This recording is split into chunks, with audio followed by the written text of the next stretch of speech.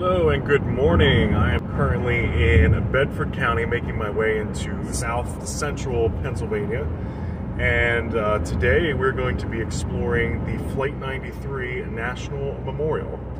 So stick around.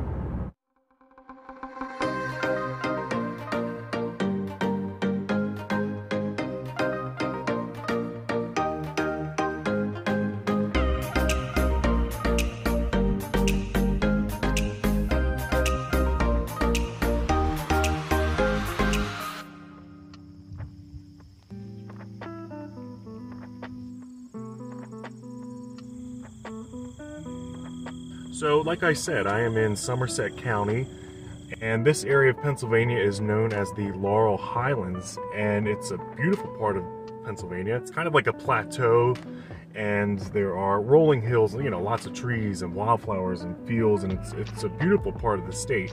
But I just got into the park, and so there's basically three different major things that you can see here at the park. The Tower of Voices, the Visitor Center, and the Wall of Names, and where the crash site is. And I am at the first one, the Tower of Voices, so let's go check it out. In 2017, construction of a 93-foot-tall monument began. The tower contains 40 wind chimes, one for each passenger and crew member who died in the crash, but none for the terrorists as they were responsible for the hijacking.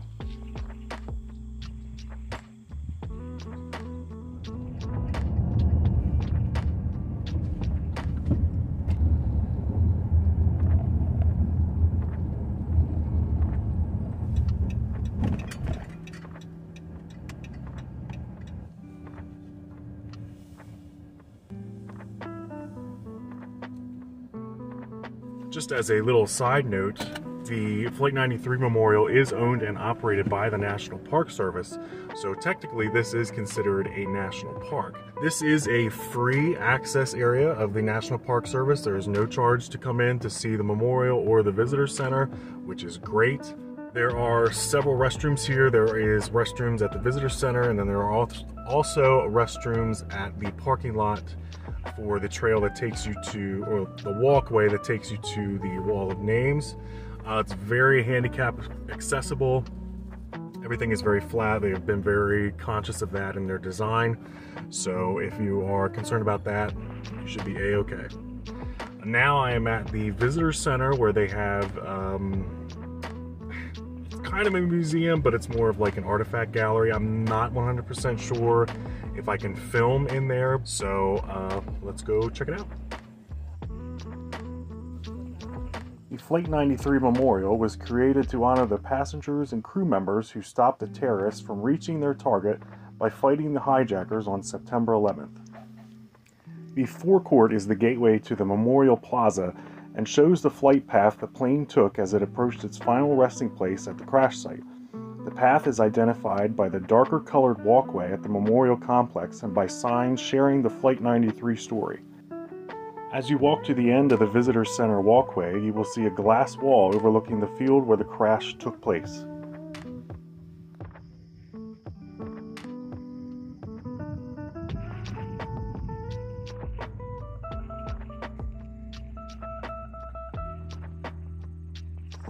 But like I said, every time I come here, there's something new to explore, and this little walking trail that takes you from the Visitor Center down to the memorial itself was not here the last time I was here, so I am going to take a walk down this. There's some beautiful wildflowers here, but I think rain is coming, but definitely going to walk down there and show you that.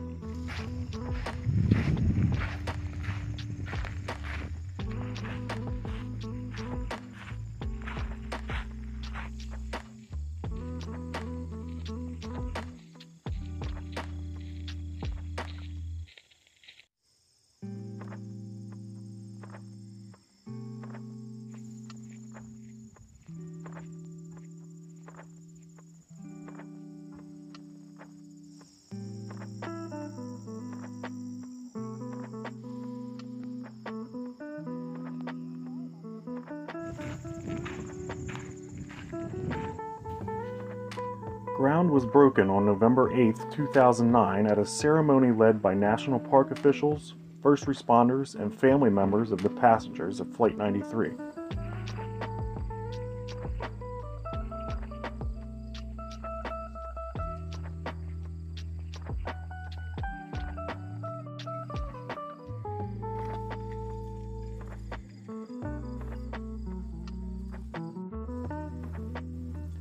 Over 40 white marble slabs memorialize the names of the passengers and crew members on board, and the Wall of Names was officially completed in 2011.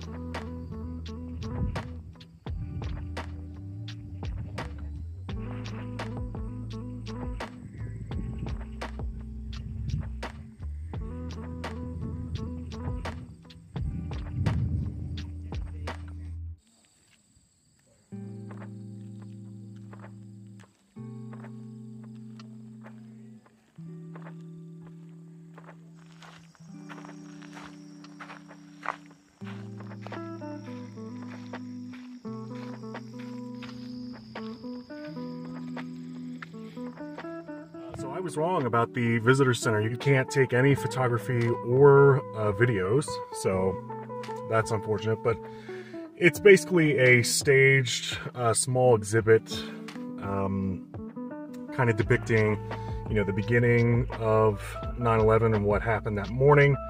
You know, as far as the Flight 93, the individuals that were on board, who they were.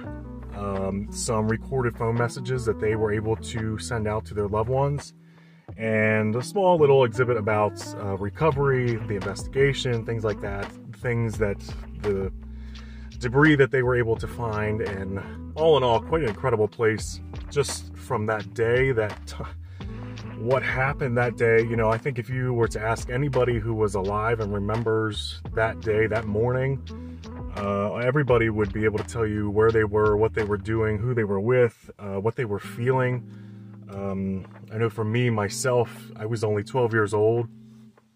I just started the 6th grade, and I was at this camp with my middle school. It was kind of like a bonding time before the school year actually started. And I didn't even know what the Pentagon was. I didn't even know what the Twin Towers were. And the way that it was told to me, someone had said that a plane flew into a building in New York City, and that was it. And that was probably to keep the kids, us, you know, not worried or anything. I remember it just being really calm, really safe. Nobody was panicking or anything like that.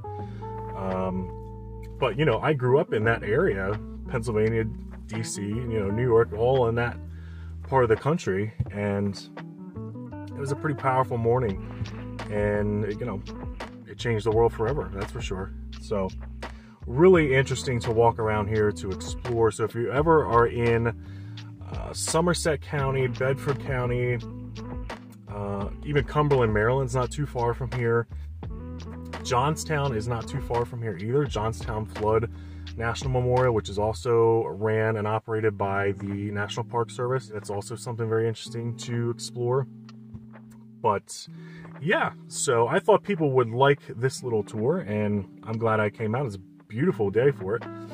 It's starting to rain now, but the temperature is really, really comfortable.